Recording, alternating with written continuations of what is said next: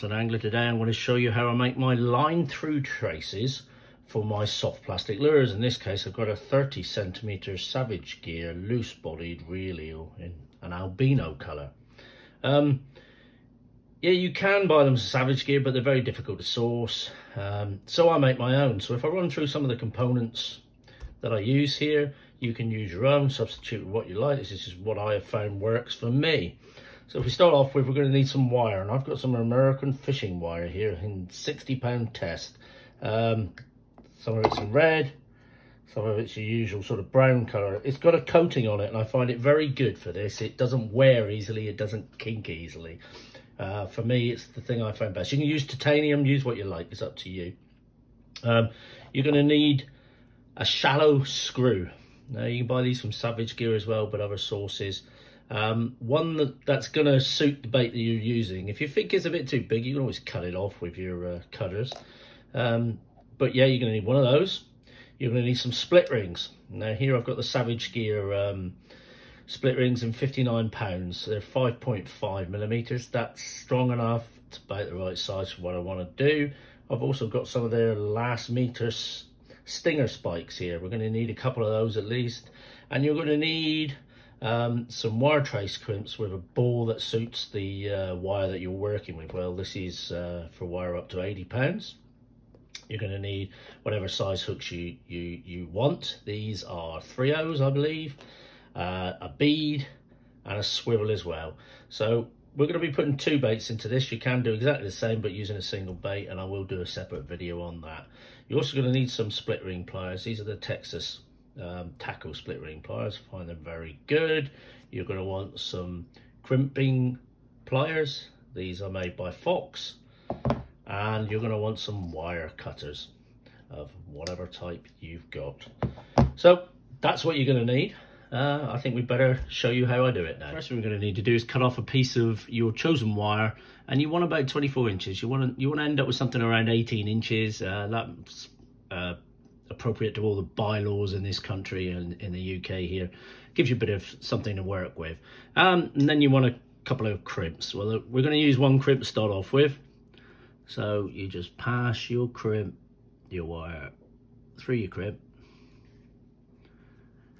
You're going to be looking to make a loop here, and then you're going to pass it back through. Tease the loop. You don't want a big loop in the end. And if your crimp's big enough, you're going to pass it back through the third time. It can be a bit fiddly, but I found these work lovely. This is where you've got to be neat and tidy. You want to pull this. You want a nice small loop. And you want to pull this back through so you haven't got too big a loop on this side, if you see what I mean. So we've got to the point where we want to crimp now. So get your crimping pliers. Make sure you sit the crimp evenly in the crimping pliers. You don't want to be pinching onto the wire at all. You want to make sure you are just crimping the crimp and nothing else. And then it's a good firm grip. Not too hard, not too soft, just enough to make the crimp form the shape that you want. There we go, crimp down nice and hard but firm. There you go, a nicely formed crimp. Next step is to cut this tag end off. So that's where you need your wire cutters. See, I'm trying to do this in front of the camera whilst holding everything in place. Tight as you can get it. Nice steady crimp. Watch where that flies off to. I know where that's gone, so I'm fine here, but watch your eyes, things like that. If you're worried, wear some glasses. Now you've got a nice strong connection there, and you've got your loop you need to start off with. You could clip that to your trace. Very often I'm fishing with a trace above that for my other lures, and I just clip this onto the link swivel. Up to you what connection you want to use to your line. So the next step we need to do is thread on our shallow screw. Easy to do that. So just pop it on there so it's running up and down loosely. Don't worry that it can come up over if it really wants to, it doesn't matter. Next thing we need a bead. Big enough so that the the shallow screw there can't go through. Let's try and get this in focus and in the O, if we can find it. There we go. Right, so there we are so far. We have our crimped loop, our shallow screw, and our bead. So the next thing we need to do is put, it's one I prepared earlier, there's a split ring with a swivel on. This is an 80-pound swivel.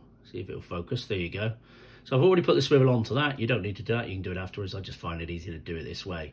Now I want to thread the wire through the swivel, and then I want to crimp it to the swivel. So in order to do that, I need to first get my crimp. So bear with me, I'm doing this through the camera. I want to get them past my swivel on. And I want to do the same as what I've just done at the other end, to be honest. So pull the crimp down, pass your wire through the crimp. And if you're using the right crimps and the right wire, you'll have no problems. Pull this down, tease it around, I don't want to waste the wire, and push it back through a third time. I use 3 times. I find that the most secure method, and I never have breakages. So I'm just doing the same as I did before, pulling it through so that little loop there is nice and small. Swivel's running freely on that there now, and I've got my spare tag end and a nice size loop. I probably would have liked that loop a bit smaller, but it will do. I can fiddle with it. I can make it smaller if we want to. There we go, that'll do nicely. Pull that tight. Right, here we go, crimp again. Placing your crimp in.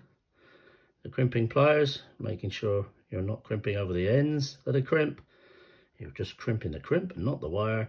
One good hard and firm crimp, and that will form your crimp for you. And you'll see it's shaped around the wire here a bit. You know, it's not perfectly flat, but that isn't going anywhere, I can assure you of that. And all we need to do now is trim that off again. So let's go and do that, and we will have then made the top bit of our trace. So this is what we have so far. So we've got our crimped loop at the top, we've got our free running shallow screw, we have a bead, and we have a swivel crimped on to the wire with a split ring attached to the swivel. That's the first part of the trace. In order to attach this trace to the lure, we need one of our spikes, stinger spikes as they're called. You can attach them on the day if you want, and all you do is you're just going to clip them into that loop that you created, and there you go, you got your stinger spike. Hopefully that's in focus. But what we're aiming to do now is to this ring here, we're going to clip, well not clip, we're going to crimp a length of trace wire, the length we desire, so that hooks are placed where we want in the belly of the bait. So in order to see where those hooks are going to sit, we need to start to sort of use the soft plastic and screw the shallow screw into the soft plastic. Now you can do this a lot easier by pulling it out over the wire trace, and then it's just a case of screwing it in, hanging the lure down once you've got it started, and making sure you screw it in to the middle of the bait the best you can. It will ruin the ends a bit, it's just how it is, and you want it so that it's pretty much in the middle and level, if you can see that, because so that the line can pass down through the top of the ring. So all you need to do then is push your wire trace back on, and you'll see how this sits now. And you want to be thinking, where am I going to put the hooks? Well, I like to have a hook around about here, so just ahead of this fake fin. So you push your stinger in there, and you can see how they work now. And that's allowing this bit to move still, as the stinger is on that loop. So now I want to hook around about here. So here's the fiddly bit. It's pretty much guesswork. It's just guesswork and practice, and you're going to need to crimp to this split ring, a short length of wire. I want the hook around about there. If you see, there's a hole there on these Savage Gear Eels. So it's a very short length of wire, and I want another crimp the other side of that, like I have, another split ring side, the other side of this wire. So I'm going to have a split ring, wire, split ring.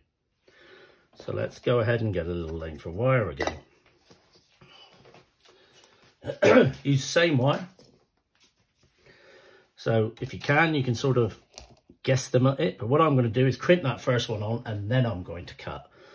So if we're crimping onto here, all we're going to do is get another couple of crimps. Or lots of crimps. First pass your crimp on. Get your split ring. Pass the wire through the split ring. You're making your loop again, same as we've already done.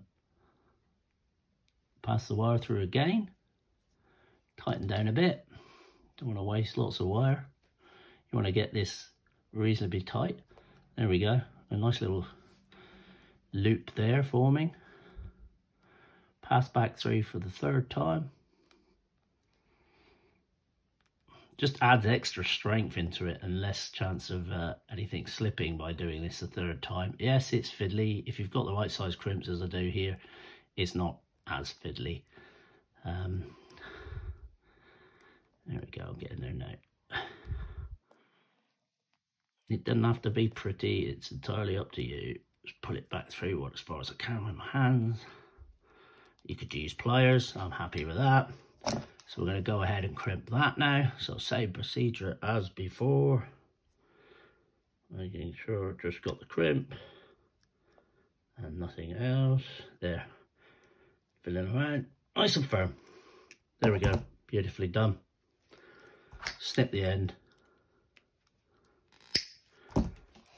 Alright, then we're going to try and think about measuring it. So pull that out of the way.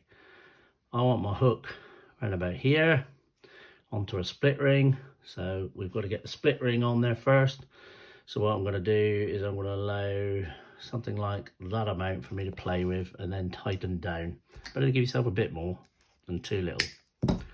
Chop off the length you think you're going to need to work with. Get this wire out of the way. Get yourself another split ring. These come in, as you'll see, they come in shiny and matte finish. I do prefer the matte finish, but I don't think it makes much difference, to be honest. Maybe if a pike are being really finicky. So, same process again. We're going to need to first put a crimp on, pass it through whatever you're trying to crimp to it. Okay, of course it wants to go back down, doesn't it? Pull down, get that out of the way, pass the wire through. This is where I'm going to adjust. So I want it round about there. So you pull, fiddle around with your ends of your wire, shorten it, lengthen it to how you want. And a small bit of wire, isn't it? So you can see I'm laying that on the belly of the lure and I'm just gauging where it's going to come. You've got a split ring to add in there. I would say something like that. I'm quite happy with that. Actually, no, I'm not. I want the spike to be on that ring, if you see what I mean, on this loop here. So let's have a look, straighten it out again. It's just trial and error. So that's straightened, a little bit too long, I think. I want a nice small loop. Well, there we go. I'm quite happy with that now. Doesn't have to be precise. Let's make sure that doesn't thread through there. You can see it's fiddly. This is obviously, I'm not making the best job of this because I'm trying to film it at the same time. And it's a fiddly job anyway, but you can see if I can manage doing it like this, you'll manage when you're not having a film. So I've got everything in place. Before I crimp, I need to double check. And as you can see, it's, oh, there we go. It's not bad. It's about where I want. So we'll set it like that. You can fiddle around to your heart's content at home.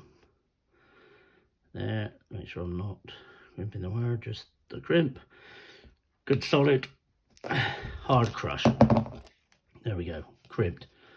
Chop off our tag end, as ever. Hold on tight to it, it won't go anywhere. There we are. Put that aside. So where are we now? There, all the back breaking work for me. So that's what we've got so far. So we've got a line through system. We've got a bead, we've got a swivel, we've got our pin, we've got our split ring, we've got another split ring crimped on here. So what we need to do now is get our spike, stinger spike, another stinger spike, and put that onto the loop we created by crimping on that split ring. There we go. And as you can see now, if I stab that in there, there we go. What we got now is somewhere to mount our hooks. I'm going to put a hook on that split ring, and I'm going to put a hook on this split ring. I'm going to fiddle around with that so that sits nicer. Push it back in again. And all we've got to do now is get our split ring pliers and a couple of our chosen hooks. Like I say, these are 3/0 Eagle Claw hooks. I've squashed the barbs. I don't use barb hooks. I use barbless hooks. I don't find I lose a lot of pike. I lose the odd pike. Whether I'd have lost them anyway, I don't know. But this is certainly kinder to the fish. We're sticking treble hooks in them after all. You know, we want to be able to remove those hooks easily. I find barbless hooks don't make such big O's either. But it's a personal preference. You do what you feel happy with. So all I've got to do now is open up a split ring.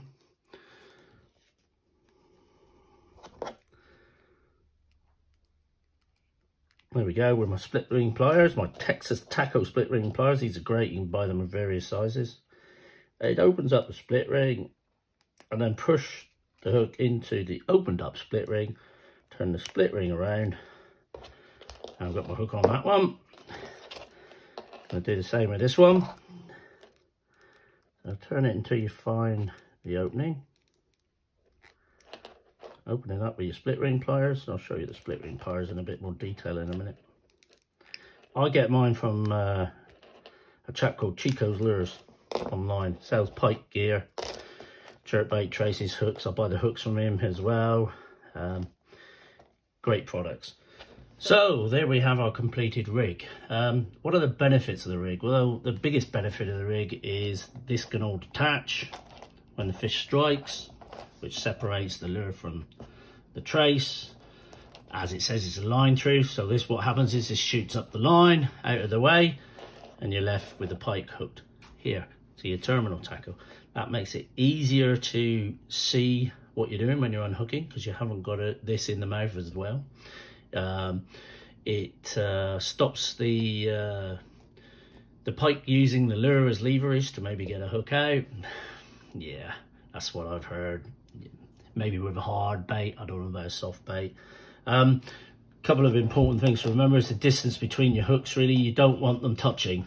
I could have spaced that a bit better, to be honest. It's a little bit short, but as I say, I was doing this in front of the camera, and if I was doing it out not in front of the camera, I'd do a better job. But you can see the mechanism, the idea behind the thing. You've got your swivel on here, so if a pike spins, you know, that should help you with that. Hopefully you won't lose the fish. Your stingers enable you to position it where you want on the lure, on the belly of the lure, maybe even on the top of the lure. If you thread it through the other way, you could do that and fish it like that if it's really snaggy. They also save your baits a bit rather than sticking hook points in. Of course, you've got three points of the trebles exposed instead of 2 because you'd have to otherwise use 1 point of the treble stuck in the bait. That's where your baits get ripped with that. Because they're loose hanging, you can get away with using slightly smaller hooks than you might have to if you were burying them in the baits.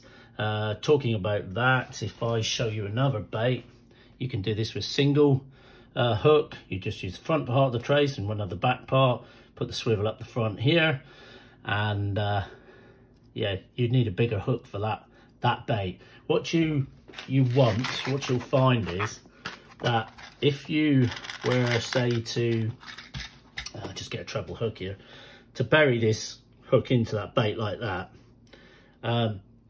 obviously you're losing a treble that could hook a fish, but it masks the hook a bit more. Now when you are doing this, if you do that, you really want, when you're looking down from above, to be able to see the hook points. That way, if a fish grabs it, it's going to feel the hook point, and the plastic itself isn't masking the hook point. If you're doing it, like I say, with a Line Thru and it's free swinging here, you can use a smaller hook because it can move around and grab easier in the mouth of the pike. And smaller hooks are sharper. There's another advantage. They'll bury in, give you better hook holds. Yeah, so obviously they're cheaper too, smaller hooks. I wouldn't go down too much in size. I mean, that's about the right size for this bait. Sometimes treble hooks rigged in that manner like that can spoil the action of a bait. Because these hooks are loosely hanging, they don't tend to spoil the action of a soft bait as much. It doesn't put any rigidity into the bait. So yeah, there's another advantage of using stinger spikes. There are probably others, but that's what I can think of here today. As I say, it's relatively cheap to make your own. They last a good length of time, and they're a great little idea. You know, Savage Gear came up with a Line Thru principle, so you can buy their Line Thru lures, and when their traces eventually do wear, they don't last that long, I'm afraid. You can make one up yourself. You can use other attachments, wire attachments other than these stingers. You can buy their own special Line Thru attachments if you want, but that's all extra cost. These stinger spikes, you can make these yourself. You just buy some wire and bend them to shape. They don't have to be exactly like that. They don't even really need that hook a lot, I don't think. And whatever sizes you want, you can do this for smaller lures. If you see in the packet here, there's some smaller pins in there as well. This is a mix of small and medium in the Last Meter Savage Gear Stinger Spikes kit. So you could do a lot smaller soft plastics, maybe for you bass anglers in the States. All good in my book. I hope that helped you out. Cheers to Constant.